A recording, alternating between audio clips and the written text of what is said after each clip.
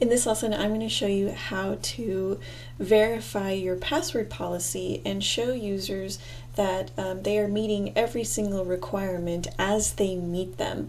A lot of the built-in password verification features that Bubble has will only show you that the password is valid once it's met the entire policy. So for example, if I do a sample password here, I'm displaying it up here so that you guys can see what I'm typing in. I have two criteria for my password policy being met, but there's two requirements still not being met. So this is using a method that I'm going to teach you today, but to start, what this is working with, what this involves, is the password policy that you set with Bubble. So if you go to your app's settings and then to the General tab up at the top here, and then over to Privacy and Security, and then define a password policy. If you don't have this enabled, if this is unchecked, then you won't see all of those extra settings there. Once you enable password policy, then you can define what that policy is and what the requirements should be. So you can set a minimum number of characters, you can require a number, a capital letter, a special character. You don't have to have these all checked. It's completely up to you what you want to be a part of the policy. So I'm going to have all of these checked and a minimum character requirement of 6 characters. Okay, so on my page here, where we have our input field for the user to enter their password, I am displaying the requirements in separate text elements so that they know exactly what has to go into the password. This just makes it very easy for them to create a password, not have to run into any errors, and make their sign-up process as smooth as possible. So by default, I have the color of the text in red. And what I want to do is, as each requirement is met, I'm going to change the color to green so that it looks something like this. Okay, again, Bubble's built-in password validations won't actually validate the password until the entire set of requirements is met. So right now, Bubble is going to tell us that the input is invalid, but we won't necessarily know which part of the policy is being met, or which part is invalid, which part is valid. So that's what we're learning here, is how to break this up so that you can communicate with your users a lot more clearly what is still missing. So and in my example here, I have this text element just to display the password we're typing in to make it easier for us to see as we're testing this. So for the number of characters, this is a pretty straightforward one because Bubble lets you count the number of characters in an inputs value. So we'll go to the conditional tab for this text here. And you can, I'm going to remove this expression so you can see me build it. So it will be the input passwords value, and then the number of characters. Okay, so this will count the number of characters of whatever you've typed in here. This value right now of this expression is going to be a number. If I type in the word test, then this value will be 4. Now, I want the condition to kick in if there are at least 6 characters, because that's what I set in my policy over here. So when, we'll go back to the condition, when the input value's number of characters is greater than or equal to 6, then we'll change the color. That one's a pretty straightforward one. We're just counting the number of characters. It will change the color there. So we'll refresh the page here so you can see if I do, 4 characters, then this will not turn green yet. If I do a couple more, then now we are at least 6 characters and the condition has kicked in.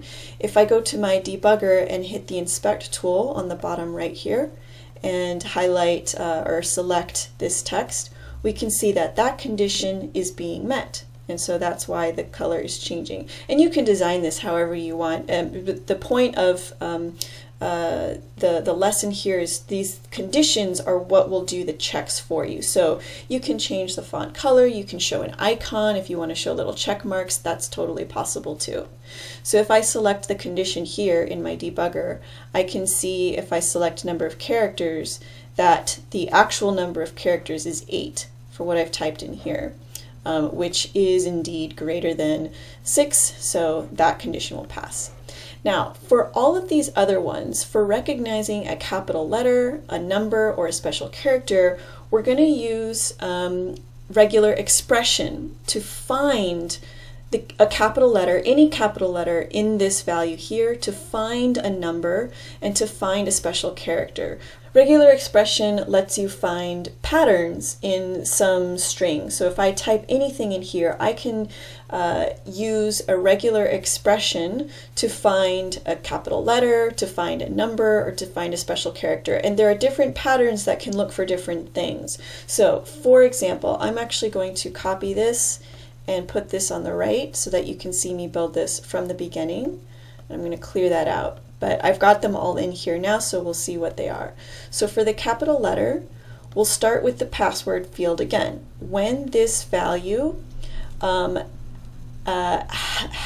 matches the pattern to find at least one capital letter, then we want the color to change. So in order to tell Bubble to look for a capital letter, we're going to extract with regex here. This stands for regular expression. So you'll select that, and here's where we enter in the pattern. And the pattern is to match any capital letters, at least one. And I have my pattern in this one over here, so I'm going to copy this. Regular expression is very, very powerful. There are a lot of resources online that will teach you how to build these expressions. It's really kind of an endless combination of things depending on what you're doing. So I'm sharing with you the ones that will help you find these very specific things. One capital letter, one number, one special character. So I'm going to go back to my extract window here, and I'm going to paste in this pattern. So to find a capital letter, this is the range of the alphabet that we want to look. We want the full alphabet, and you can see those are in caps so that it only matches capital letters. Okay. Now, the result of this expression so far is a list of matches. So Bubble's going to say, okay, I'm looking at your input here, and I'm going to look with this modifier for regular expression. I'm going to look for any capital letters, and the result will be any found capital letters. So what we want to do is count those found matches. And as long as there is one, we want the condition to pass. So when count is greater than 0, it can be more than 1, we just need at least 1. You can also do greater than or equal to 1, of course, it's the same. Then this will match, or this condition will pass. Okay, so when the password's value returns matches for this regular expression, which is looking for a capital letter, and there's at least one match, then this will pass. Okay, so I'm going to refresh the page so that you can see that working again. So if I do lowercase test, we obviously don't pass that. If I type in uppercase test, then we now pass that condition. It's found this match. And again, if I go into the inspector and select my text, and I open up this expression here, and I select extract with regex here, you can see that this is the value that came back. So that's doing exactly what we're asking it to. Now, all you need to do for the other two requirements here is just change the pattern. It's the exact same condition. The pattern is the only thing that is different. So to find at least one number, the pattern is here. And by the way, I'm going to paste in the patterns. I know it might be a little bit hard to see here in the video. I'm going to paste these 3 patterns in the description below. For one number, we're really looking for any digit. That's what the D stands for, is digit.